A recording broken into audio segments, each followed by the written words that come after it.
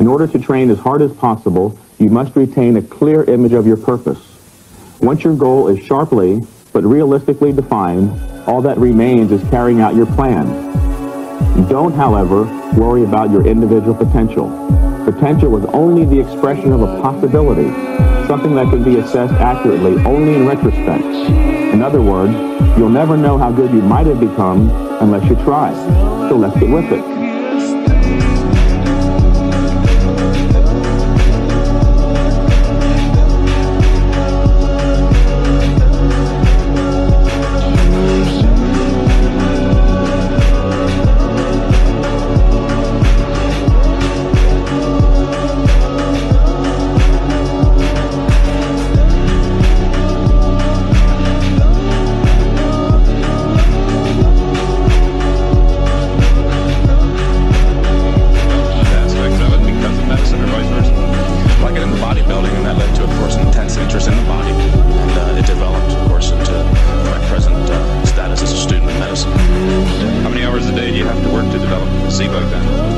Well, most bodybuilders train at least 3 hours a day, 6 days a week, but